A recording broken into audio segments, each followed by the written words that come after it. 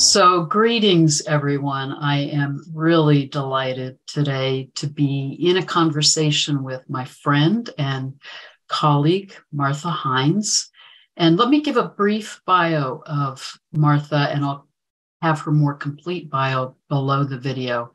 And then we're going to get into a conversation about some of the newly discovered objects in space that are really supporting our expansion of consciousness.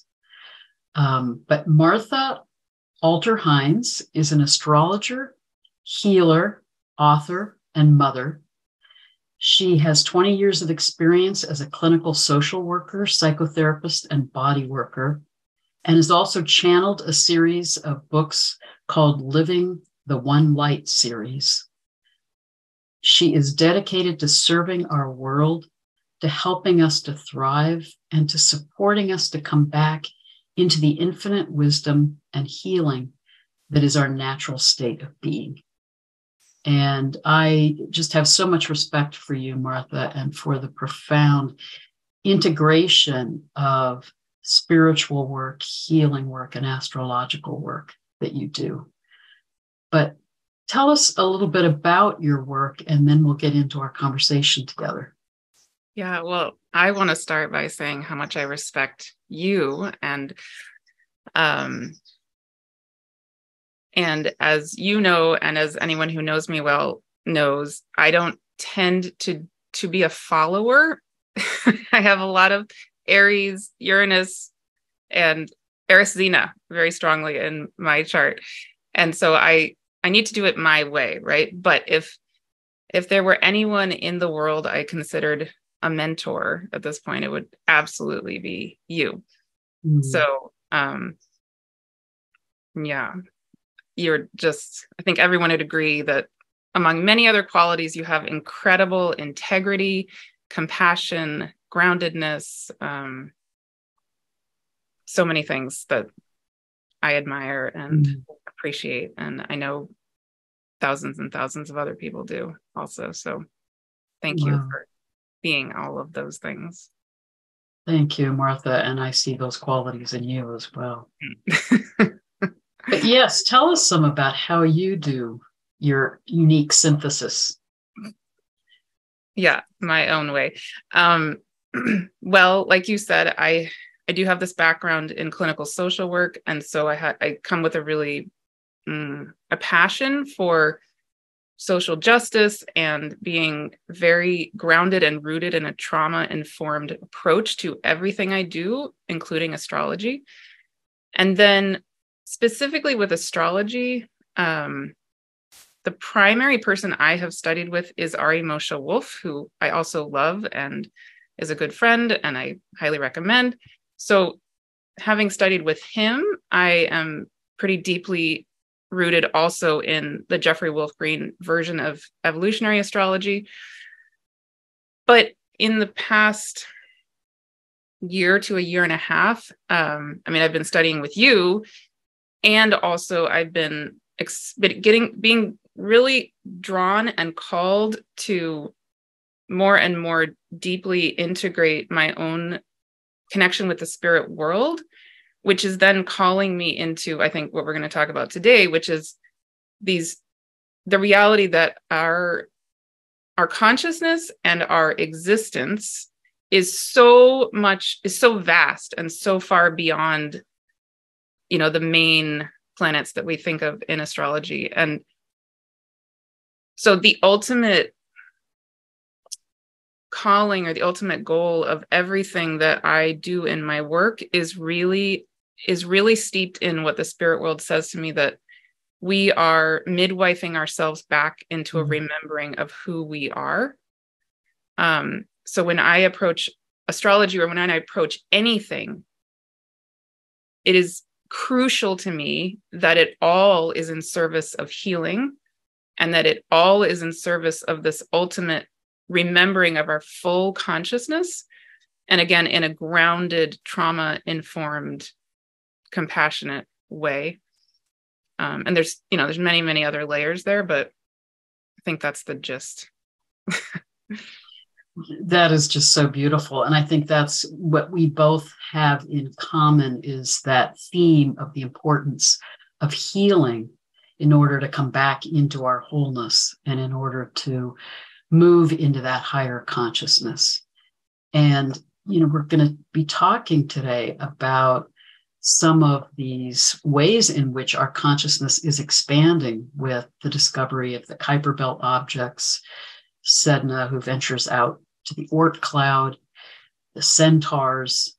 But it feels like, part of the context of this is that we are in this larger cycle of ending one precessional cycle, beginning a new one, moving into the age of Aquarius, but also coming to the end of the 5,000-year Kali Yuga, which is the time of forgetting.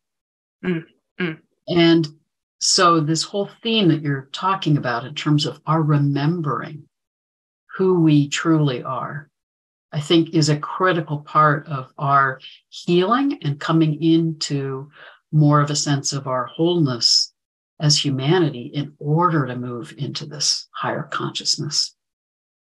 But say some about how these Kuiper belt objects are, from your perspective, guiding us in that process.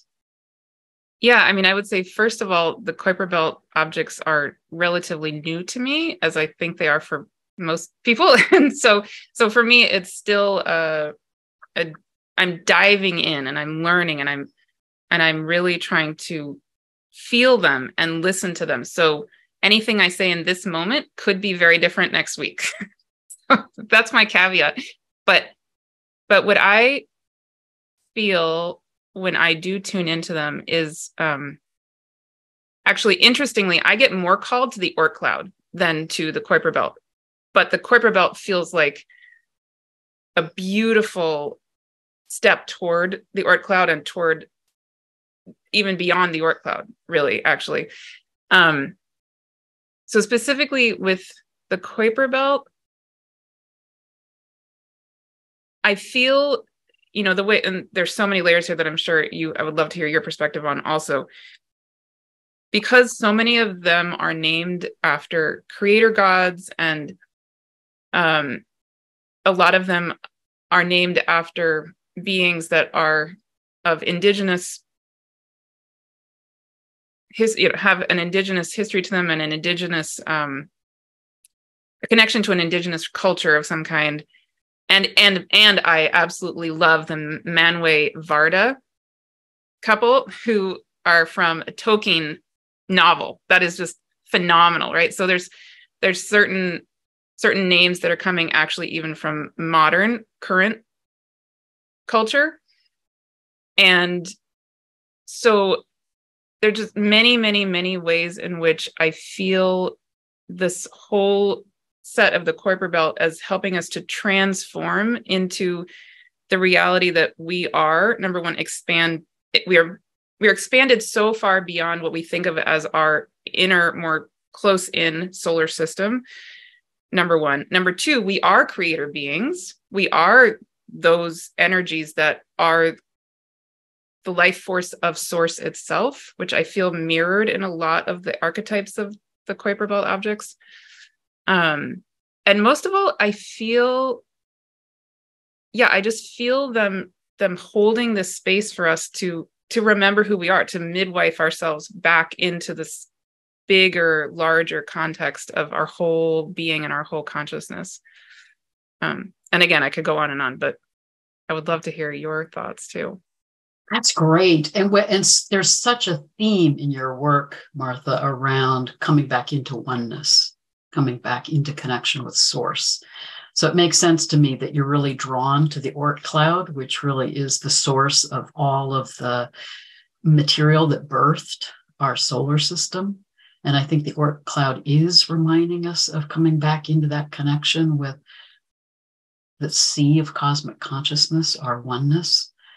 But you and I were talking before we got on about the layers of our solar system, that we have the inner solar system, which is basically this flat plane of planets orbiting the sun.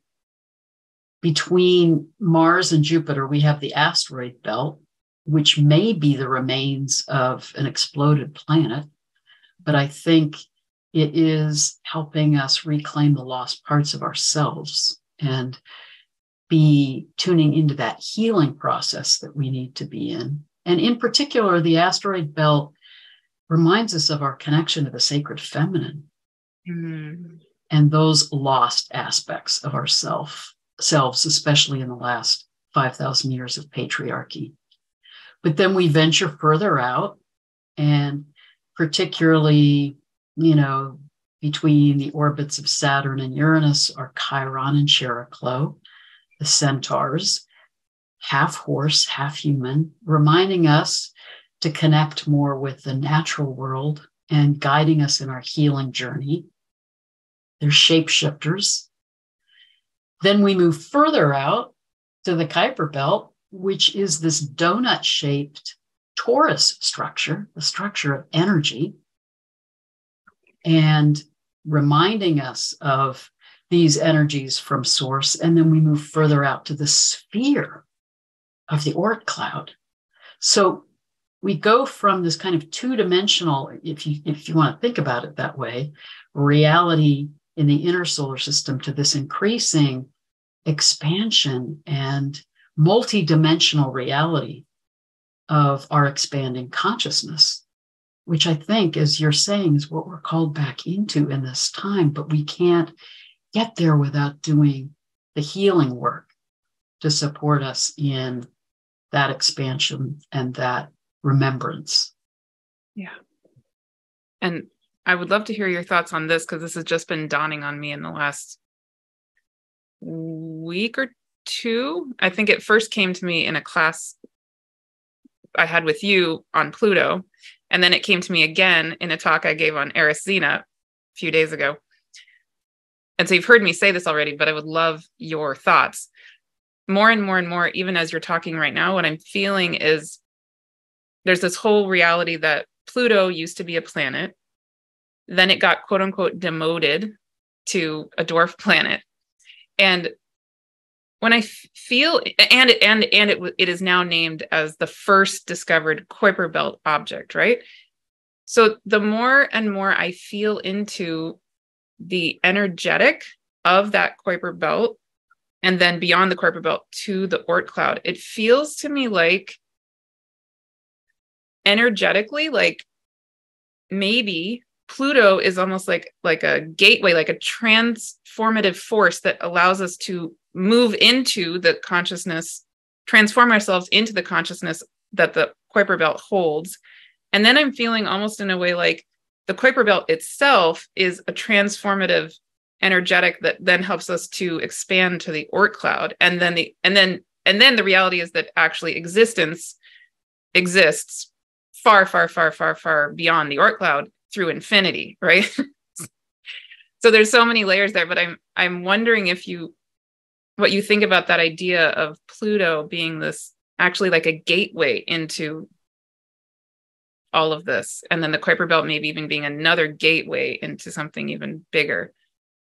Do you have any thoughts on that? I love that, because when I heard you talking about that in the class and in your Eris Xena talk, you were basically saying Pluto wasn't being demoted in a way, Pluto's being elevated. Yeah, I don't know. I mean, maybe. But I think what you're saying that is so profound is it is the planet of transformation. It is that alchemical energy guiding us through this process of metamorphosis. And so I think you're really onto something, that it is that gateway into that deeper consciousness as well as higher consciousness about who we truly are.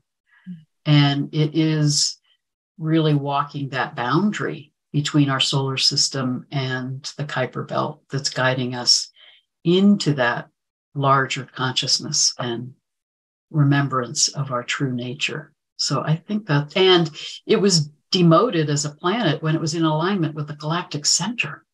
I didn't realize that. Oh, wow. So truly in the height of its power. So I think what you're saying energetically makes a lot of sense. That's amazing.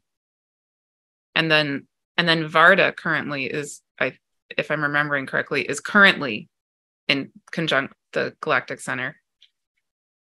The other thing that really I think is powerful in what you're saying about Pluto is that Pluto is that, first discovered Kuiper belt object, and and it is guiding us out of our paradigm of the solar system into that understanding of the torus shape of the Kuiper belt, and we have that toroidal energy around our own bodies. That's the shape of our energy field, which is about energy coming from spirit into matter and then ascending from matter back into spirit. So I think the Kuiper belt is reminding us of that whole process of life, death, rebirth, transformation, that Pluto then brings that wisdom into our solar system. Wow. Okay, I would love your thoughts on this also, because one of the other things I feel so strongly called to in my own work, in my own life, and I feel this calling just in the world in general, is my sense of part of what is going on right this moment as we're, moving into this, whatever words you want to put on it, quote unquote, new earth or the age of Aquarius or however you want to label it. Certainly there's a wave of something new. And in that something new, one of the key components that is a major theme in my own life and my own work is this remembering, this way of being consciously aware of ourselves, both as Earth and as infinity at the same time. And coming back into a way of being that I think many of us, and probably most people listening to this video, this would be true for, I think, is I feel strongly that most of us have had many, many, many, many lifetimes on this planet, other places, where our way of knowing and our way of accessing information, if you want to call it that, has been through our whole being, which I also feel mirrored in a lot of the Kuiper belt archetypes. And so you talk in your work a lot about, integrating the left and right hemispheres of the brain, which certainly seems related to this. And for me also, it's really about not only integrating the brain, it's actually about integrating the whole being that we are, so that we can remember our own personal unique ways of being these conduits of cosmic knowledge, that I think that's our natural way of being. And that we each have a unique way we're meant to do that, so that we can bring through this new way of being and the solutions that our world needs, and whatever it all is, that can only come through each of us individually, like as those, the puzzle pieces that we need all of them.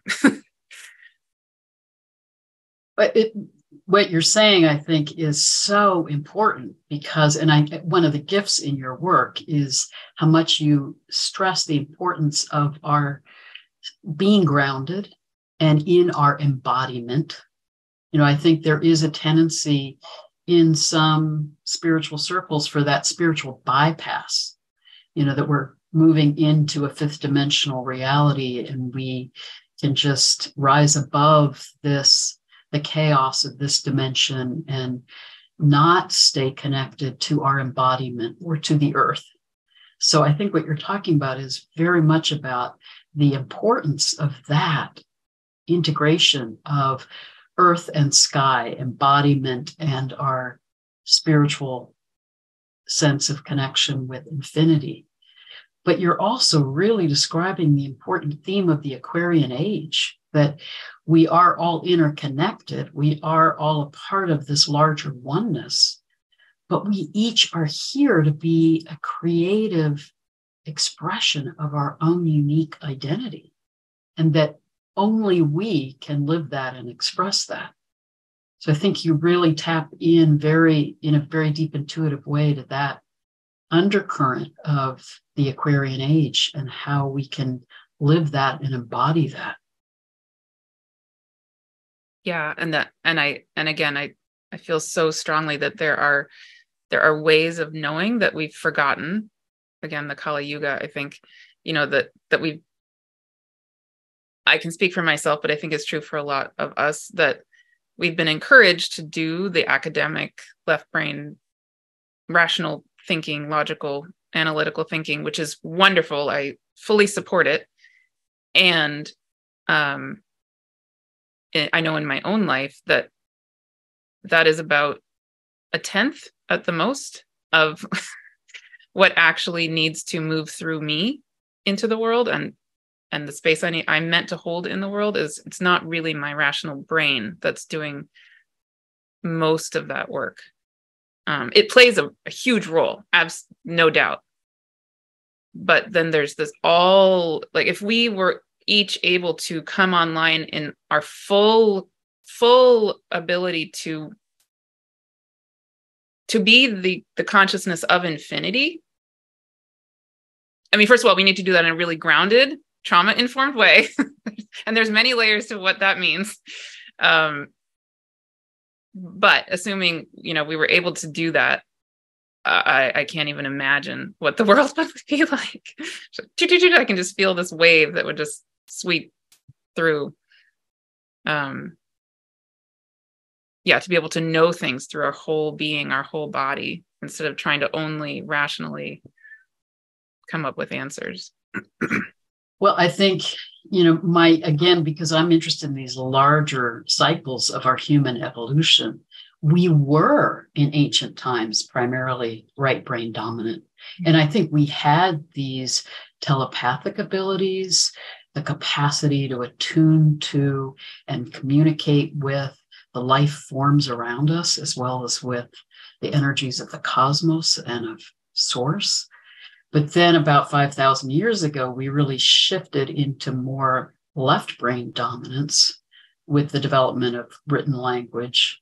And now we've really been exploring the full extent of being left brain dominant, which has brought us certain gifts, but also has increased a sense of separation. And so I do believe that the Aquarian age is calling us back into rebalancing the left brain, right brain, so that we have, as you're saying, that capacity to honor our own individual expression while remembering our interconnectedness and our oneness, and opening up some of those ways of communing with the cosmos and being in connection with the life around us that we have gotten disconnected from. Yeah. And I have one other thing arising, then I'm asking you the questions here. I'm in interviewing mode. But this is another thing that's coming up for me, is that I got an email yesterday from someone asking a question that I've heard from many people over time. Very legitimate question, which is this person was, I do a lot of work with asteroids. I do a lot of work with goddesses, and I do a lot of work with, obviously, I'm obsessed currently with the Kuiper belt and the Oort cloud and all of that.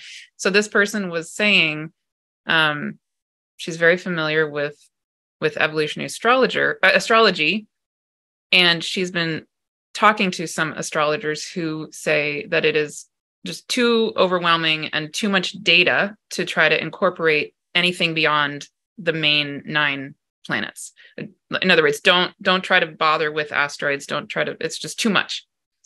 And what she was saying is, but then I'm confused because I noticed that when I'm looking at a particular chart, maybe, an asteroid will be squaring the nodes of the moon, which is very significant in evolutionary astrology. To have anything squaring the nodes of the moon is a huge deal, right? And this person clearly knows evolutionary astrology really well, and she's pointing out that, long story short, essentially the south node, because of the way that this asteroid is placed, if you're looking at the nodes in the evolutionary astrology way, in this particular case, you would need to look to the south node to really know kind of where to focus. Okay. And so she's saying, so now that's really confusing, because if I'm not supposed to look at the asteroids, I would want to integrate more through the north node. But if I do look at the asteroid, then I would want to integrate more through the south node. So this is a big deal. What do I do? you know? And I have my own answers to that, but which I'm guessing are similar to yours, but I would love your thoughts. But I would love to hear what you think about that, and then I'll share my thoughts. Yeah. I mean, on a basic level, I think that the cosmos includes so much more than the 9 typical planets we look at in astrology. And I honestly feel really sad. I feel grief. That's what I feel when I think of not being told not to look at asteroids or anything beyond the 9. I feel like it's a suppression of, like you're saying, the feminine. It's a suppression of even parts of the masculine, like Eros is an asteroid I look at. I've been called to very strongly recently.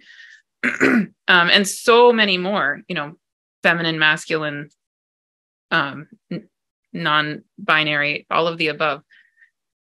And so I feel like it's missing parts of who we are to not look at them. It takes on a completely different picture when we do. And yeah, even again, getting into the Kuiper belt, we have Pluto in this dance with Haumea right now, and Pluto in a dance with Sedna. And it's a completely, for me, I feel like we're not feeling into all of what our soul might be calling to us. And so I would say to somebody, if your soul isn't calling you to this thing, don't try to get every single data point. That's going to be overwhelming. But if your soul is calling to you to incorporate something, then I would listen to your soul. That's what I would do.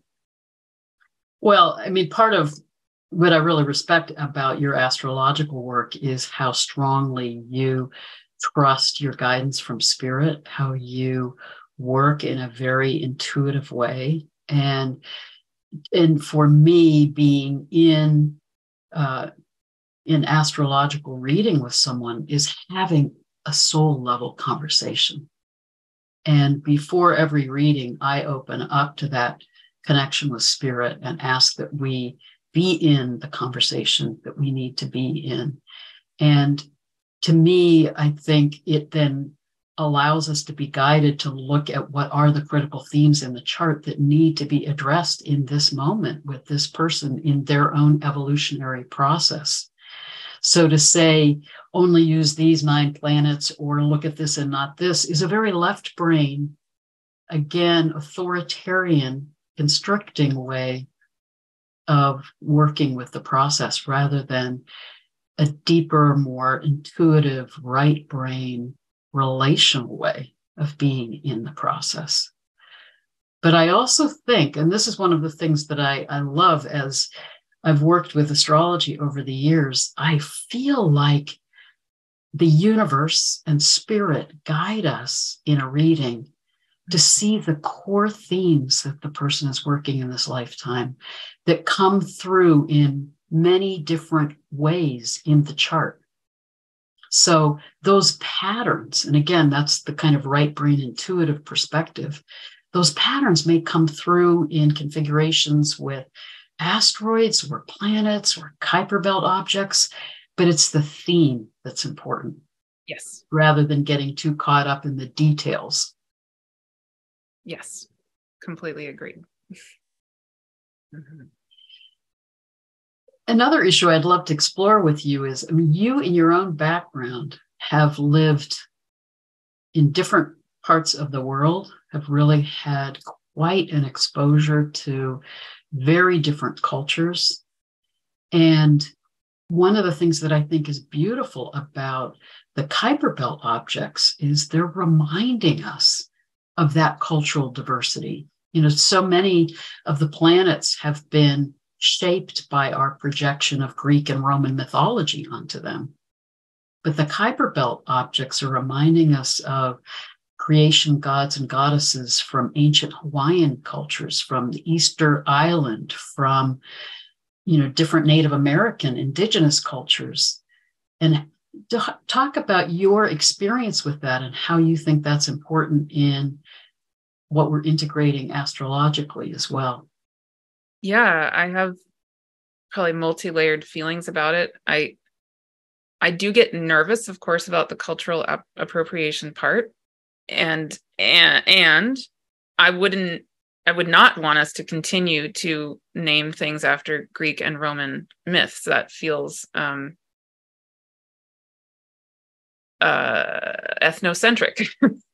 So it's this tricky balance of both not being ethnocentric and not doing cultural appropriation at the same time. And that's hard.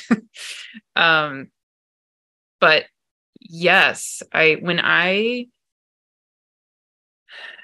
one way in which I would say I'm moving, I want to say I'm moving away from evolutionary astrology. It's more that I feel like I'm expanding, building on what the deep rootedness I do have in evolutionary astrology.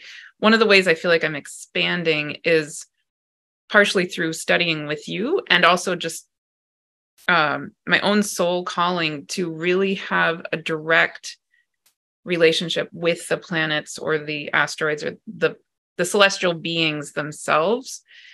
And so one thing that has happened for me as I've begun to do that is had these epiphanies that are so obvious. But for example, one epiphany I had, again, super obvious.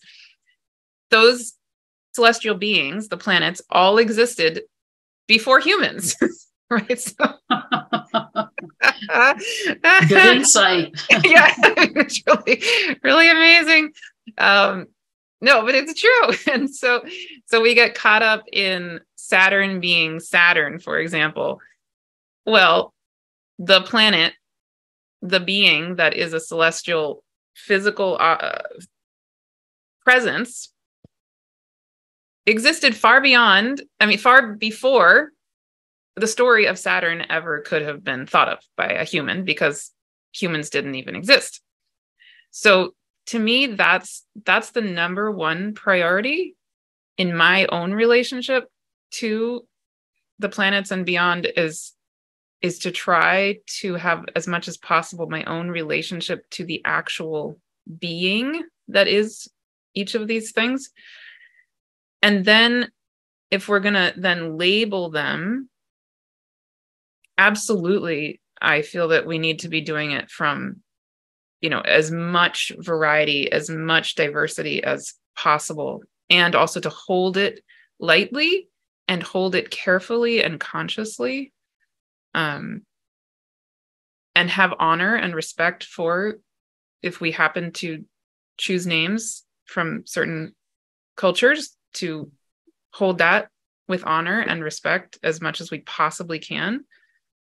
And have humility and recognize that we could be wrong. We could be making a mistake. We could be doing this in a way that doesn't feel good to the people of that actual culture. I don't know.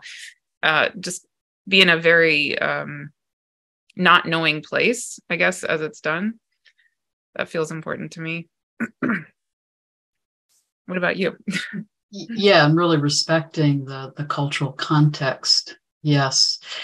Well, I think part of what you're saying that, we certainly share that perspective. And, in the class we've been in together, a lot of what we've been doing is doing shamanic journeys to the planets to honor their own consciousness and to connect with their energies and allow them to share with us their archetypal meaning and their energies.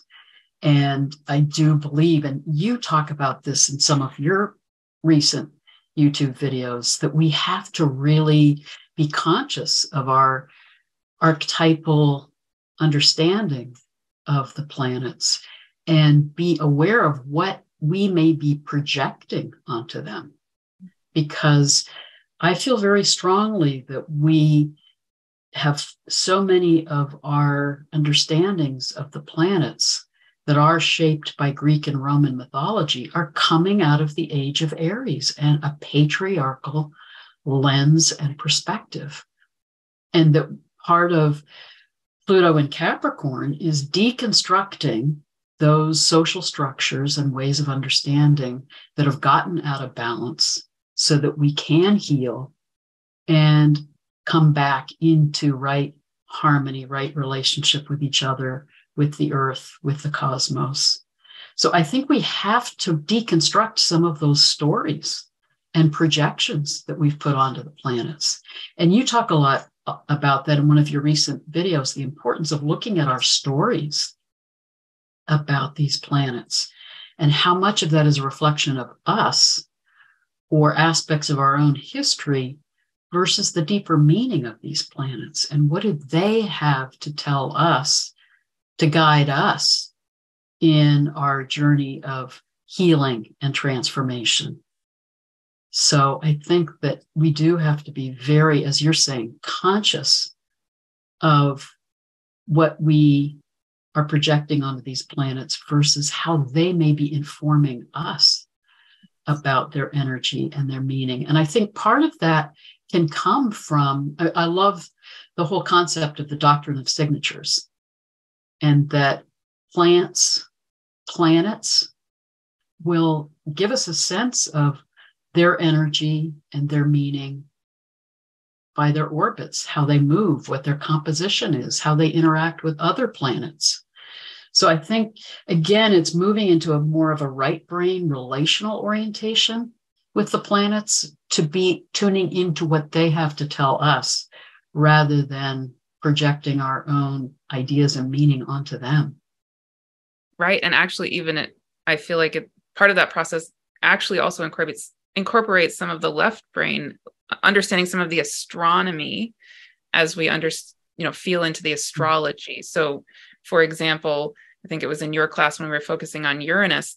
Uranus has an orbit that is perpendicular to the direction of the orbits of the other planets. Am I getting that right? Yes. Its axis is tilted so that it's not orbiting vertically, it's orbiting horizontally. Which is fascinating, right? I mean, that blows my mind because, of course, we think of Uranus as what kind of Uranian energy, you can say, does its own thing. I would say more like it helps us to align with the intelligence of the divine. But I love that it's sort of lying, it's literally doing its own thing. It's so awesome.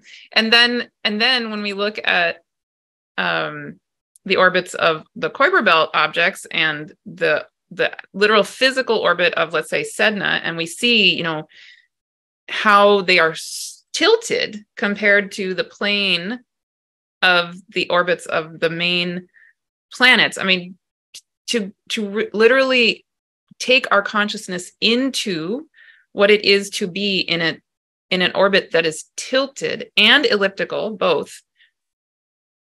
If we go into that full body, full being way of experiencing it, not just even through our brain, but through our whole being,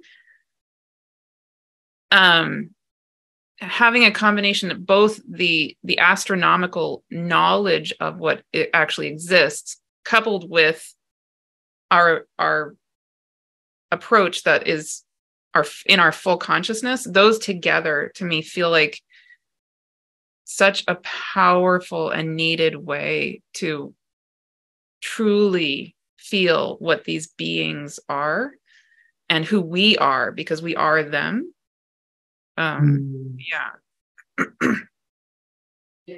Which is so well said. I mean, it is that hermetical understanding that as above, so below, as it is outside of us, so it is within us, as it is within us, so it is outside of us.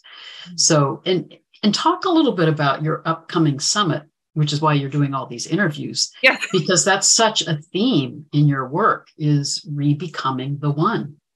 Can you talk a little bit about that? Sure. Yes. Yeah. So one of my big projects right now is this symposium called Rebecoming the One.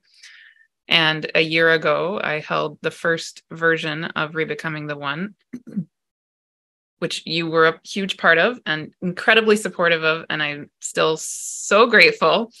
But the purpose of Rebecoming the One on the surface is that it's intended to be a way to collectively address the healing of our relationships to gender and sexuality. But really on a bigger level, healing our relationship to gender and sexuality, for me, is one of infinite kind of gateways into this ultimate healing of returning to our consciousness as source. And so this symposium came to me literally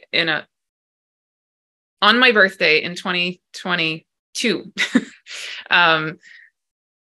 I felt like a bolt of lightning go through my body, and this vision of the symposium just flashed in front of my eyes, and I was told, do it. So I did. I had no idea what I was doing. And I reached out, for example, to you, and you said, yes, I'll be a part of it. And then 41 other people did too. And so that last year there were 42 speakers. I'd say about 40 to 50% were astrologers, and people loved it. And people of all walks of life loved it. And I had a huge amount of feedback that this changed my life. I didn't think this was something I needed. And yet now I'm 75 years old, and I realize I have so much to learn and so many ways I still want to grow. And thank you so much for doing this, on and on and on, many, many, many, many different ways that seem to affect people. So this year I was told by the spirit world again to hold it again, but in a slightly different way. So the feedback I received was that people loved it, but they want less content, but more time to integrate it. So I would say one way I would characterize this is that, there are many summits out there, and you could call this a summit, but I would call it more of like a collective healing space conference almost. So what words would I put to this, right? My intention with it is absolutely, genuinely to be a place and a space for us to collectively come into healing of our relationships to gender and sexuality, but really truly healing ourselves and healing our world together. And so this year, last year it was an 8-day event. This year it's an entire month. And instead of 42 speakers this year, I think I was aiming for 20 to 25, but it is currently about 30. So I tried to make it smaller, but there's so many amazing people who want to be part of it. I can't say no, it's impossible. So again, I'd say about 40 to 50% of the speakers are astrologers, amazing astrologers. I mean, really, truly. And you're one of them.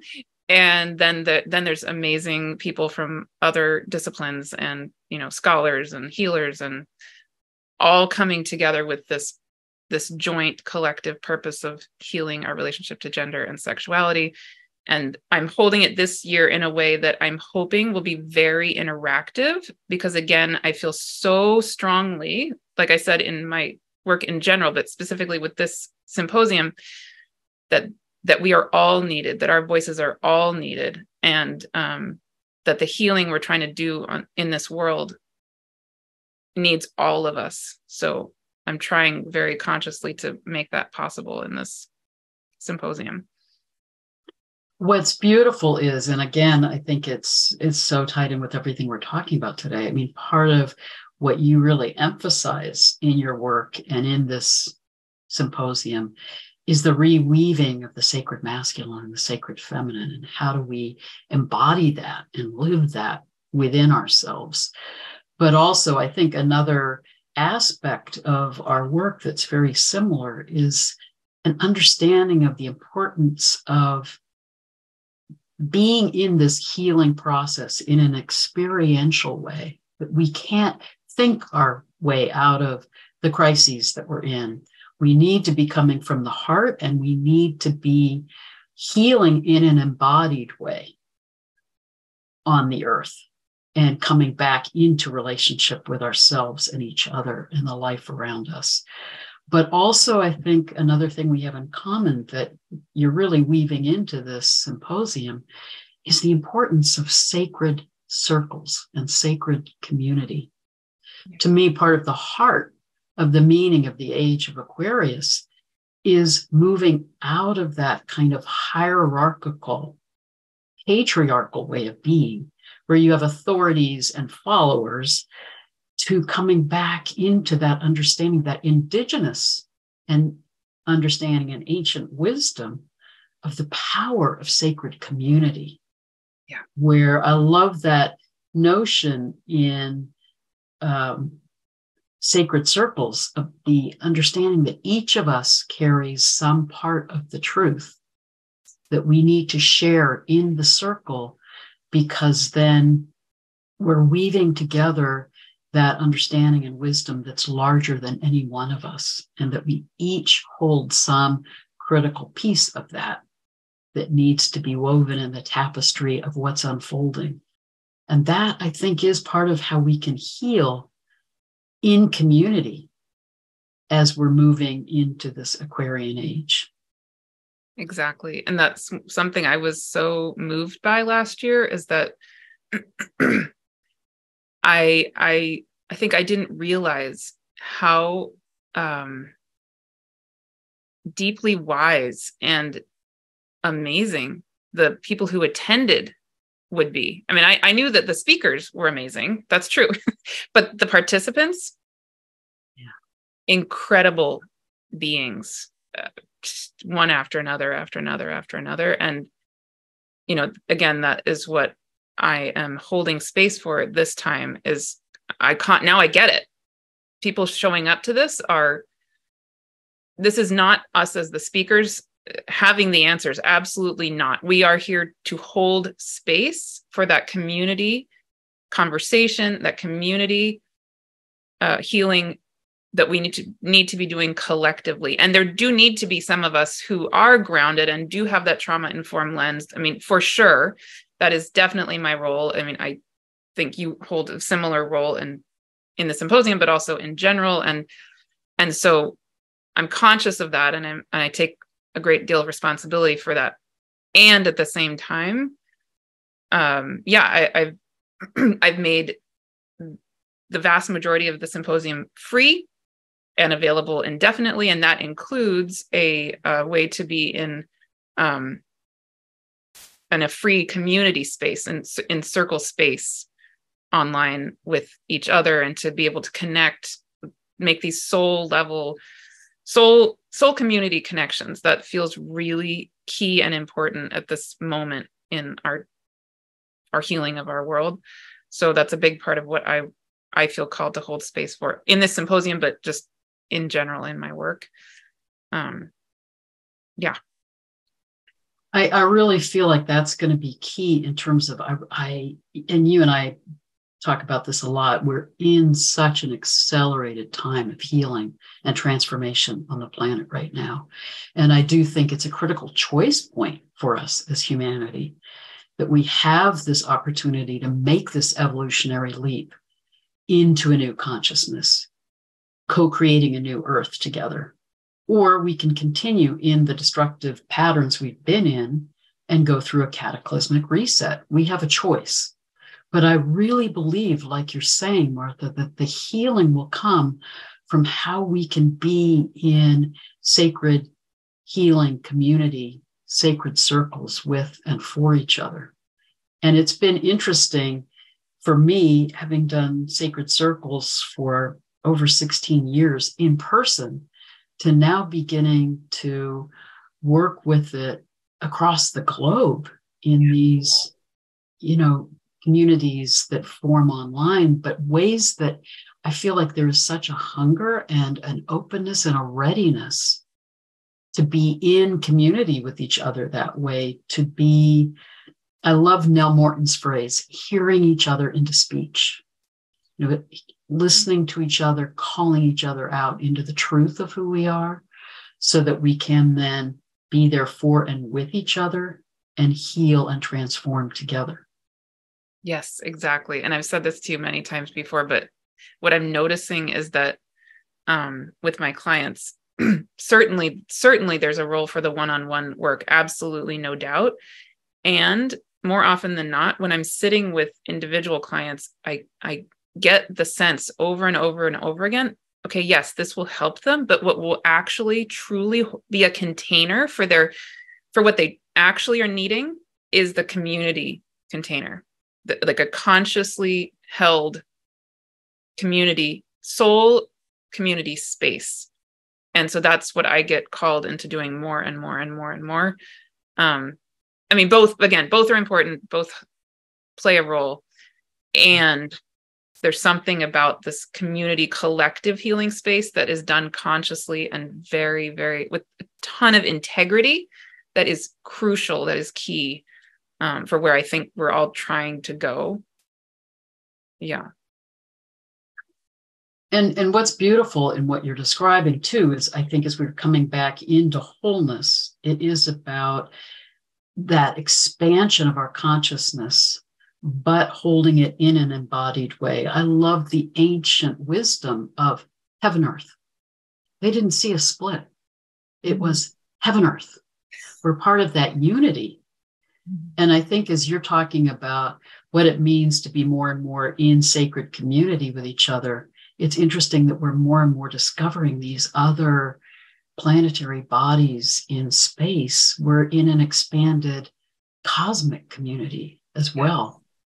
And that is a part of this transformation that we're in, is coming back into that understanding of our interconnectedness and how we each hold some unique expression of cosmic consciousness, but need to bring it back into connection and into community. Yes. We're in this together, literally. Yeah. Well, anything else you'd like to add before we stop? I mean, this has been a beautiful, rich conversation. But any other thoughts or insights you'd like to share? It feels pretty complete. I mean, I think I would just like to express gratitude to you again for what the role you've held in my own life and what you give to the world in general. I know that thousands and thousands and thousands of people feel the same way. And I just want to say that out loud. And I can't express that enough. So thank you. Thank you. And, thank you for the space that you're holding with the work that you're doing and this particular symposium, but the way in which you have really, one of the things I really respect about you is you have followed the call of spirit to move forward in the path you've been guided in, not knowing where it would lead, not knowing how it would all unfold, but trusting. And it's been profound to watch how your work has unfolded because you've dared to follow that path with spirit. Yes, sometimes very scary, definitely. Very confusing. But yes, it has been a miracle after miracle after miracle in little ways and big ways. And yeah, I'm in awe.